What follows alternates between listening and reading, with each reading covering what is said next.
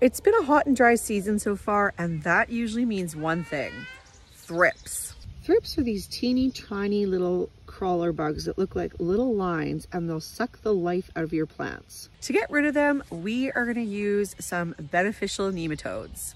So when you get them, they kind of look like tea bags, but inside here are the beneficial nematodes. Follow the directions on the box and place your nematodes at regular intervals in the crops that are affected. Continue watering the tea bag-like nematode pouches for 3 days, making sure that they stay moist, and they should get rid of your thrips in no time. Follow for more gardening tips.